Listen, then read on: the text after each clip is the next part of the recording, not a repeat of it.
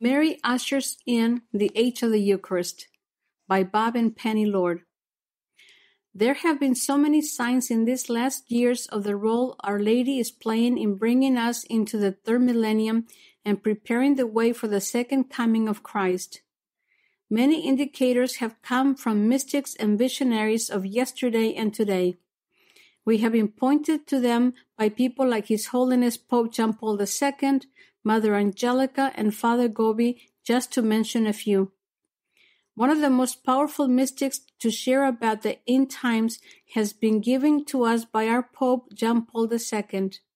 He has always had a devotion to Our Lady, and through that devotion was introduced to the great mystic and Marian saint of the 18th century, Saint Louis Marie de Montfort. Our Pope constantly makes mention of true devotion to Mary and total consecration to Mary. These are both from Saint Louis Marie de Montfort.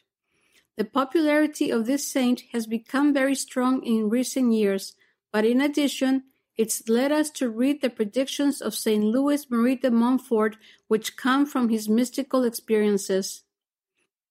In true devotion to Mary, he had this to say about the role of the Holy Spirit through Our Lady in these last days. The salvation of the world began through Mary, and through her it must be accomplished. Mary scarcely appeared in the first coming of Jesus Christ, so that men, as yet insufficiently instructed and enlightened concerning the person of her Son, might not wander from the truth by becoming too strongly attached to her. But in the second coming of Jesus Christ, Mary must be known and openly revealed by the Holy Spirit, so that Jesus may be known, loved, and served through her. God wished to reveal Mary, His masterpiece, and make her more known in these latter times. Since she is the dawn which precedes and discloses the Son of Justice, Jesus Christ, she must be known and acknowledged, so that Jesus may be known and acknowledged. Since she is the sure means, the direct and immaculate way to Jesus and the perfect guide to Him, it is through her that souls who are to shine forth in sanctity must find Him. He who finds Mary finds life, that is, Jesus Christ, who is the way, the truth, and the life. Together with the Holy Spirit, Mary produced the greatest thing that ever was or ever will be, a God-man. She will consequently produce the marvels which will be seen in the latter times. The formation and the education of the great saints who will come at the end of the world are reserved for her. Mary has authority over the angels and the blessed in heaven.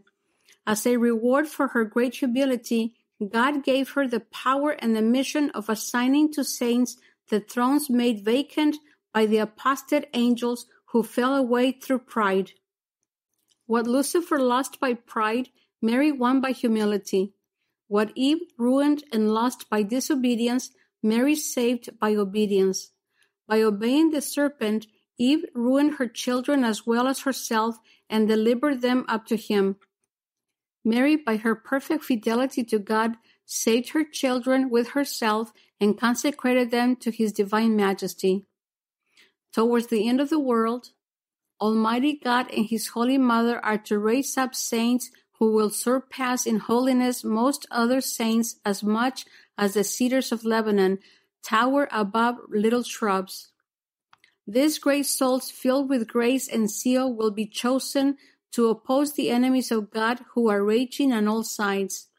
They will be exceptionally devoted to the Blessed Virgin, illumined by her light, strengthened by her Spirit, supported by her arms, sheltered under her protection.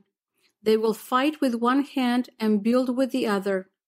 With one hand they will give battle, overthrowing and crushing heretics and their heresies, schismatics and their schisms, idolaters and their idolatries, sinners and their wickedness.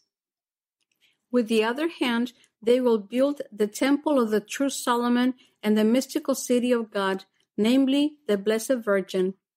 They will be like thunderclouds flying through the air at the slightest breath of the Holy Spirit. Attached to nothing, surprised at nothing, They will shower down the rain of God's word and of eternal life. They will thunder against sin. They will storm against the world. They will strike down the devil and his followers, and for life and for death, they will pierce through and through with the two-edged sword of God's word all those against whom they are sent by Almighty God.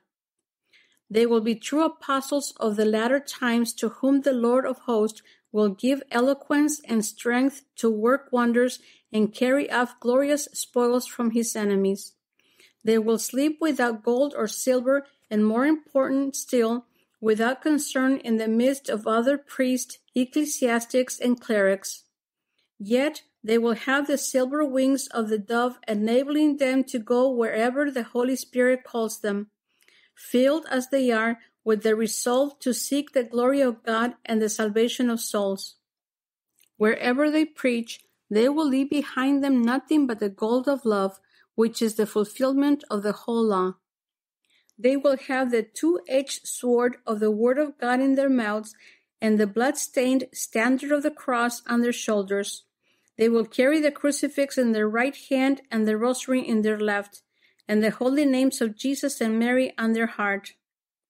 We are all familiar with St. John Bosco's dream of May 30, 1862, in which he was given the privilege to see the salvation of the Church through the age of the Eucharist, being brought to us by Mother Mary. St. John Bosco saw a large ship with the Pope at the helm. We want to share with you this vision, which comes from his dreams, visions, and prophecies of Don Bosco, published by Don Bosco Publications. Suddenly, the Pope falls, seriously wounded. He is instantly helped up, but struck a second time, dies. A shout of victory rises from the enemy, and wild rejoicing sweeps their ships. In the midst of this endless sea, two solid columns, a short distance apart, soar high into the sky. On the one side, a statue of Our Lady, the Blessed Virgin, stands high above the sea. At her feet is a large inscription which reads, Auxilium Christianorum, help of Christians.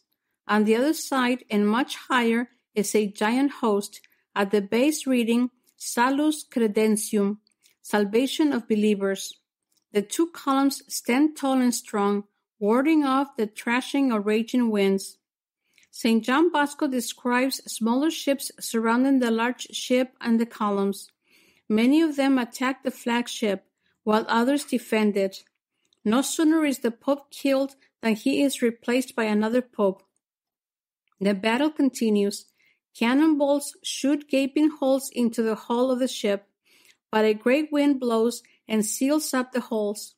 The new Pope tries to steer his ship between the two columns, but is having an extremely difficult time of it because of the constant pummeling by the furious hurricane. Finally, he succeeds in bringing his ship between the columns. He ties it up at each column.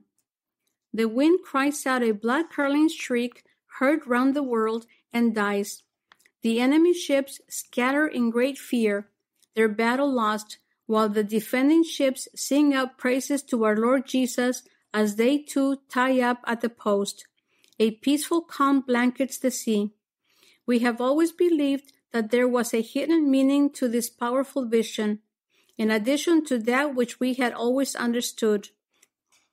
But it wasn't until we heard Father Gobi and Mother Angelica live in November that the pieces began to come together. We have always known that this vision of St. John Bosco was meant as much or more for our time than for the late 19th century, although there was a great need for strength in our Church to protect us from the anti-clericalism which was rampant in that time. But we know that there is no coincidence in the actions of our Lord Jesus or Our Lady. When we wrote our book, The Many Faces of Mary, A Love Story, we opened the introduction with this story on the vision of Don Bosco. At that time, we stated, we chose to open this book with the vision or dream of St. John Bosco because we believe there is a strong connection between that dream and the work the Lord has commanded us to do. There was then, and is now, a great battle being waged between the powers of good and evil for control of the world and destruction of two of the strongest powers we have in the Church today, the Eucharist and our Mother Mary. But we did not yet understand how the meaning, as portrayed by the vision, is preparing us for the age of the Eucharist.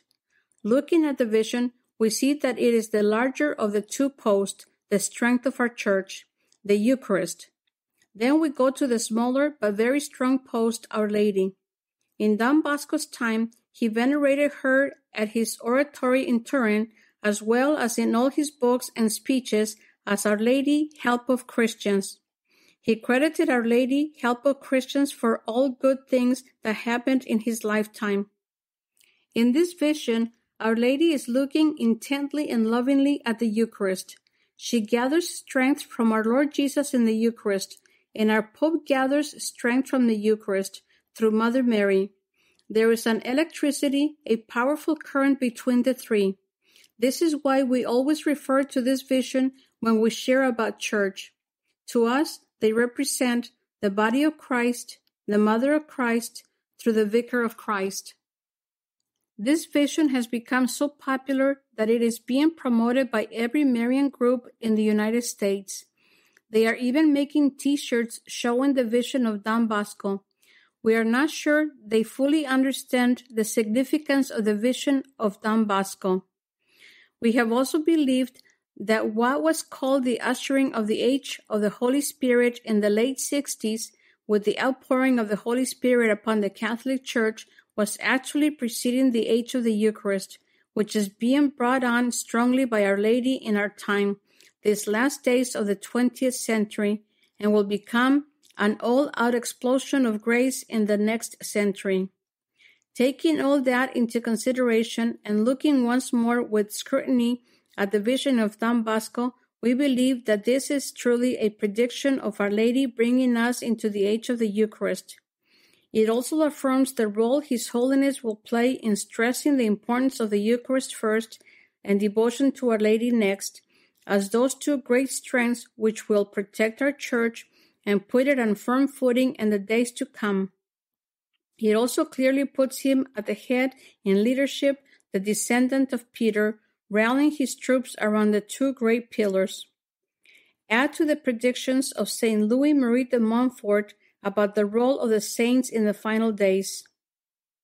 Almighty God and His Holy Mother are to raise up saints who will surpass in holiness most other saints as much as the cedars of Lebanon tower above little shrubs. You and I are called to be one of those saints. Are you ready for the battle? Will you use the shield of the Eucharist under the banner of Mary? Is that why we were born? Please load our free Bob and Penny Lord app. Here's how to download our free Bob and Penny Lord app. Simply, with your iPhone or Android device, go to the App Store, search for Bob and Penny Lord app, and download it. It's that simple. Here's what you can do with our free Bob and Penny Lord app. Number one, there's a link to our marketplaces, our websites, our blog, and this podcast. The second link is to our Bob and Penny Lord TV channel, where you can access all of our videos as seen on EWTN, plus a whole lot more. Thank you very much.